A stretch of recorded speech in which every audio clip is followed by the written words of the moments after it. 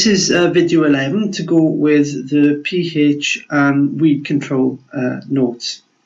Well, what is pH? Well, pH is a measurement of how acidic or alkaline something is. We give pH a range. pH of 7 means that something is neutral. In other words, it's not acidic or alkaline. So water which has been distilled usually has a pH of 7. When you go to below 7, that means it's acidic. Things which are close to 7, slightly acidic, like vinegar, or then things which are much further away from the 7 are very strong acids and very burny, like hydrochloric acid. And it's just the same with alkalines. Anything above 7 is alkaline, really high above it, strong alkaline, and just above it is a weak alkaline. What determines pH? Well, pH is determined by little particles called ions. Ions are any particle which is charged, but in this case it's hydrogen ions, little positively charged hydrogen molecules, or hydroxide ions. In particular, the hydrogen ions are important. And the more hydrogen ions there are, the more acidic something is.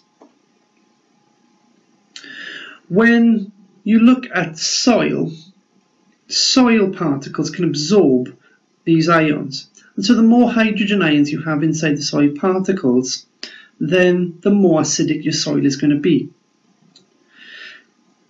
There are also other positively charged particles in the soil. Two very important ones are calcium and magnesium.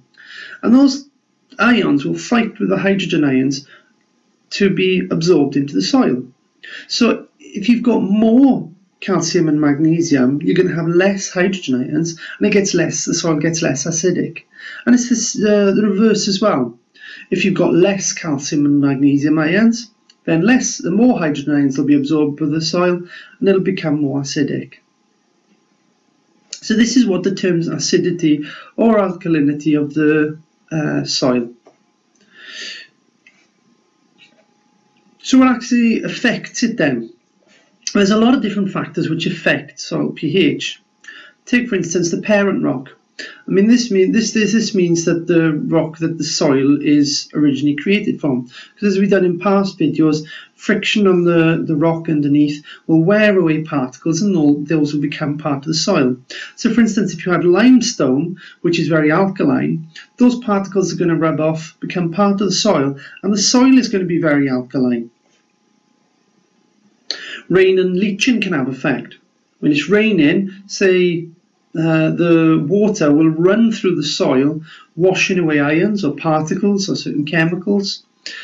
Particularly if you're on a more sandy soil where the water will drain faster, or if you're on a slope where it can drain faster. And that movement of the water through, pushing the particles, it's called leaching. Now obviously if the calcium and magnesium get washed away, there'll be more hydrogen ions in the soil and therefore absorbed into the soil, and therefore it'll become more acidic. So rain and leaching can also have an effect.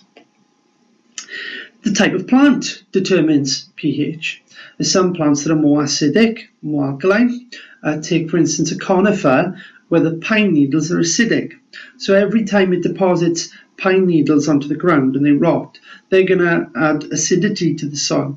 And that's why there's not a lot of plants that can grow underneath conifers, so that's one of the reasons why. When we remove crops as well, that will also affect the acidity and the alkalinity. Those plants that we grow will have absorbed calcium and magnesium to use them. Magnesium is important for plants because they use it to make chlorophyll. That's the part of the plant, the chemical in the plant they use for photosynthesis. And so when you take that crop away, you're essentially taking calcium and magnesium away that has been absorbed from the soil by the plants. Less calcium and magnesium for the soil to absorb, more hydrogen ions will go into it, and the soil becomes more acidic. So that's why one of the things we add to the plants, to the ground, is fertilizers. It's not just to provide nitrogen to help the plants grow, but it'll help to replace the magnesium and the calcium that's been lost. Of course, there's other chemicals that we add to the soil as well. Sometimes we add lime to the soil if it's particularly acidic to help neutralise that acid. Some insecticides and herbicides that we add can be alkaline, or they can be acidic, and so by putting those on the soil we change the pH. And then one of the biggest damaging effects of all that humans have is pollution. There's different types of pollutions that deposit chemicals and substances, and these will change the pH.